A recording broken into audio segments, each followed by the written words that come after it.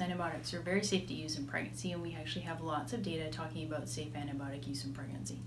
The most important thing is that when there is an infection present, that infection is treated with an antibiotic if it's appropriate.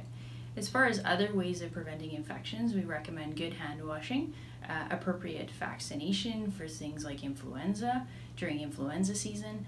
Pregnant women sometimes read about things like cranberry extract or other nutritional modifications for reduction of, for example, urinary tract infections, but we don't actually have any evidence that those are effective in pregnancy. So, for example, if you do develop a urinary tract infection in pregnancy, it should be treated with the appropriate antibiotic.